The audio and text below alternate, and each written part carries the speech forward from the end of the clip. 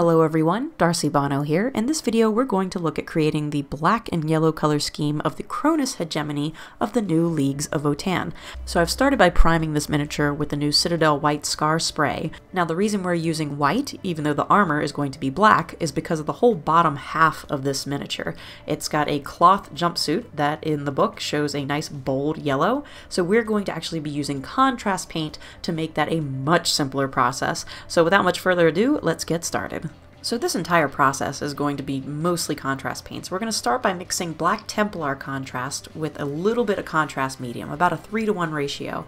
You just want it to flow off your brush smoothly, and all we're going to do is we're going to do the black armor first. The reason we're doing this for newer painters, if you're ever working with a light color and a dark color in your color scheme, do the dark color first. The reason for this is because if you get a little bit of the light color on your black armor later, it's going to be a lot easier to fix going over it with a dark color again to correct it. Whereas if you went to do the yellow first and then went to do your black armor and accidentally got some of your black on your yellow, it's going to be much more difficult to correct that using a light color like yellow to go back over a dark color like black. So always do your dark surfaces first when you have such contrasting colors. So that being said, just paint all the armor in this black Templar. Now if you haven't worked with contrast paints before, keep an eye on these large flat surfaces. Make sure that it's not oversaturating them or pooling. Make sure you're spreading it evenly over these surfaces. If it does oversaturate an area, do not worry about it because we're actually going to be able to fix any of that in the next step. Also, I realized it might help to show you this on a white background so the armor doesn't blend into my background behind me. So yes, sorry about that. Background change. Now you can actually see a little bit better how this armor looks when the contrast paint is applied. We are going to speed this up though for the sake of time since it's essentially just me base coating the armor.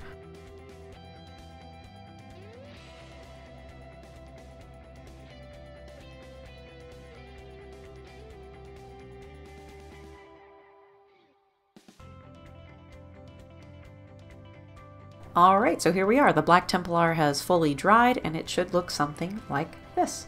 So what we're going to do next to add a little bit more definition as well as a bluish hue to this armor is do a dry brush using a rounded tip brush like this. This is actually a makeup brush, an ELF smudge brush that's used for smudging eyeshadow. Now eyeballs are a rounded surface. These brushes are fantastic for painting rounded surfaces. So to create this bluish highlight, we're going to be using Fenrisian Grey, and we're going to be applying it in a somewhat hybrid of dry brushing and edge highlighting. As with any dry brush, make sure to get most of the paint off your brush, and your first strokes should be on sharp edges. If you do it on the more rounded edges, like I'm doing right here, you're going to end up with a little smudge. If that happens, just lightly pat it until you get more of a gradient like what I just did. So your first stroke should be on your sharpest edges, and you'll see what that looks like right where his belly is. Those edges get picked out very quickly, very easily. And then, the other thing that I really like with this brush is that you can turn it sideways and get in these crevices. So it's good for wide surfaces, but you can also use it for getting in very narrow areas as well.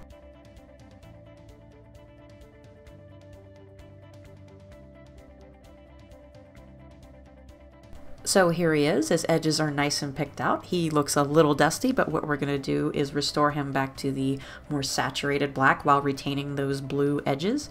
This is a glaze of black Templar, so it is 1 drop black Templar to about 3 drops contrast medium. You basically just want it very transparent because you don't want to undo the edges that you just put on this, but you do want to bring his black back up to a more saturated black. Now I recommend having a small dollop of just straight contrast medium on your palette just in case you oversaturate an area.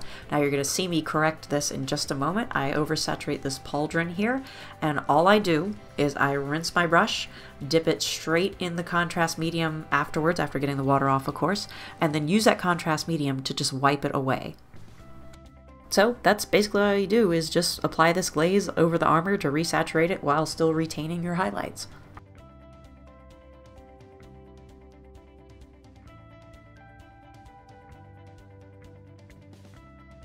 So that's the black armor done. We're going to move on to the leather surfaces. Now, I painted these and realized, hey, I'm not recording. So this is Cygor Brown. Straight from the pot, Cygor Brown is a very dense color. So again, I keep a little dollop of just contrast medium that I use to just kind of thin it out here and there. These aren't very big surfaces. They're also very textured, which is great for contrast. So you don't need to be really too careful other than just not getting it on your white where your yellow is going to be. If you accidentally get some of this mahogany on the white surface that will eventually be yellow, don't stress out. Rinse your brush, use the damp brush to wipe it away as best you can. If there's still a residue, which there probably will be, it's a very pigmented color, don't worry.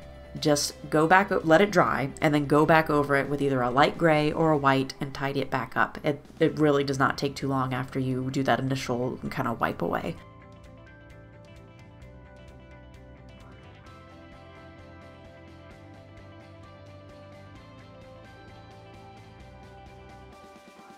So while I wait for this Cygor Brown to dry, I'm actually going to do an optional step. I'm just going to add a slight edge highlight to the sharpest edges using the same Fenrisian Grey. Now, you don't need to do this on your basic hearthkin. I would do this on something like a hero model just to add a bit more definition to it. But again, this isn't going to be on everything. This is just on the sharpest parts where the light would be hitting the most.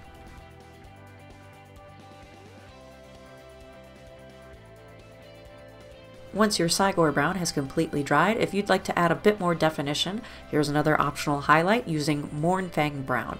I'm just lightly going over the edges of everything. Again, you don't need to do this if you're just painting to tabletop standard or just you want to get through them quickly, but if you'd like them to look a little bit nicer, you can highlight Cygor Brown using Mournfang Brown.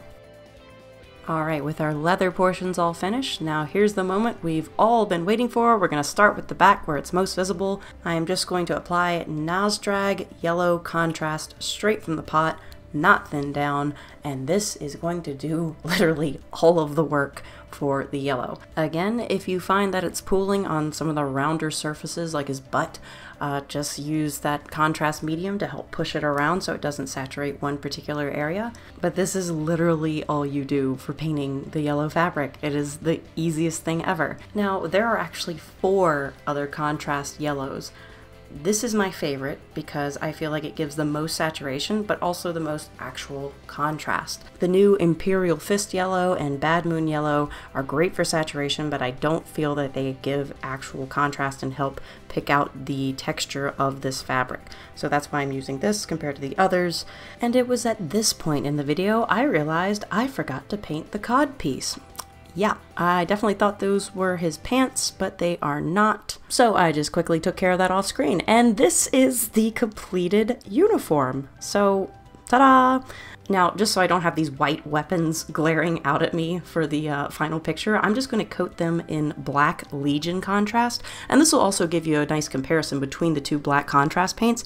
This is a much warmer black. This is a very brown black compared to the greenish black of Black Templar. So I'm just going to coat these entirely in Black Legion and then maybe follow it up with a dry brush of Leadbelcher, but this video was meant to be entirely regarding the uniform colors. So just doing this for the sake of completion and so the post picture doesn't look ridiculous. And the grand finale to making this guy look awesome is to apply Frost Heart contrast right to the visor. Now we're just going to lightly apply this, and then you're going to rinse your brush and then just take just straight contrast medium on your brush and wipe out the center portion.